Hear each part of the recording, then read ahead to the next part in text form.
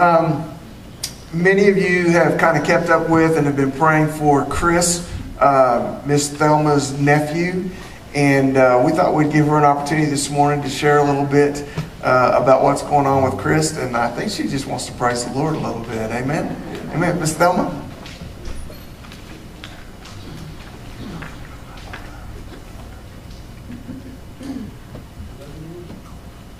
Chris Morris is my nephew, my sister's only child.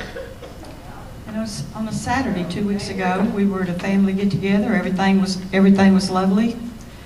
The next day, he started getting sick. Next thing I hear, he's at Methodist Hospital in Houston in ICU. He had brain bleeds. He had a stroke. Then the flu set in. Then pneumonia set in. And then the doctor come in and said, he's drowning in his own fluids. We can't do any procedures. He's too fragile. He's in critical condition. Everything that could go wrong went wrong. High fever, blood pressure. His blood pressure was 268 over something horrific. And it didn't look good. And I called Pastor. And I know an awful lot of people in a lot of different churches, and I called everybody I could think of, because we do serve a prayer answering God. And my Bible says you have not because you ask not. And if there's anything I know is spiritual warfare, I know the Word of God. I'm thankful to know that. I've seen many miracles all through my life. This is critical. My nephew that I practically raised, and he's a preacher. Love him with my whole heart and soul. So the doctor come in and he said, he's drowning in his own fluid. We can't do any procedures to save his life. So then the doctor went into heroic measures to save his life. There was something called a rotoprone bed. I've never heard of it. But as if things weren't bad enough, they had to paralyze him totally to put him in that rotoprone bed. And what that rotoprone bed is, they entomb you. Can't see anything. And they put him in there, and that bed moves. And when that bed got face down, all that fluid started running out of his nose. So we had hope. We started getting so excited. The blood pressure stabilized. Everything started stabilizing, and we're just rejoicing. And everybody we know is praying. And churches everywhere are praying. So then 2 days ago, the head of ICU came in and talked to my sister and said, we need to get him off the vent, and we've tried, and nothing works.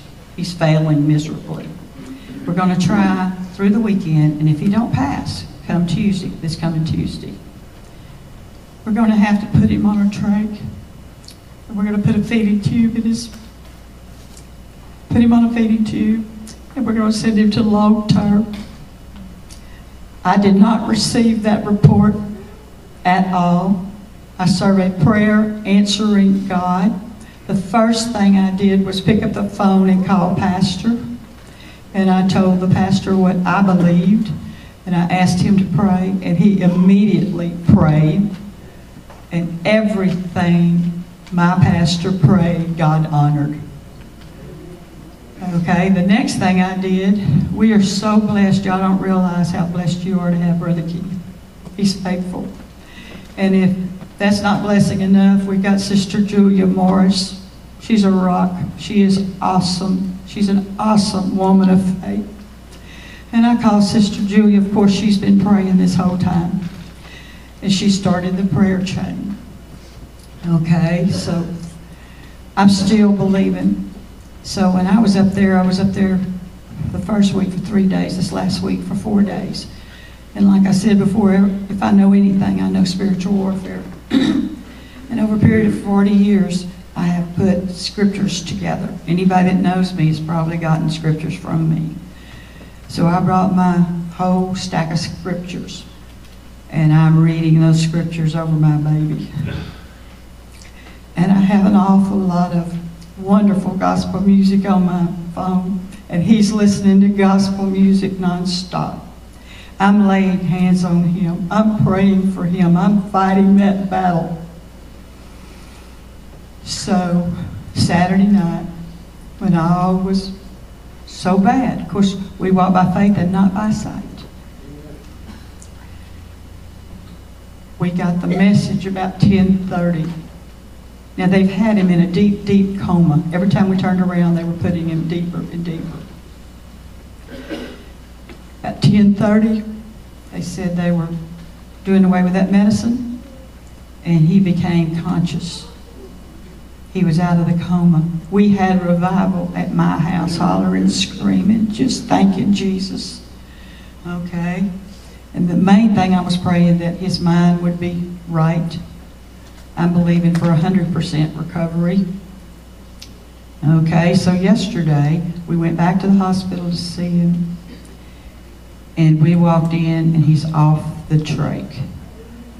We had revival again.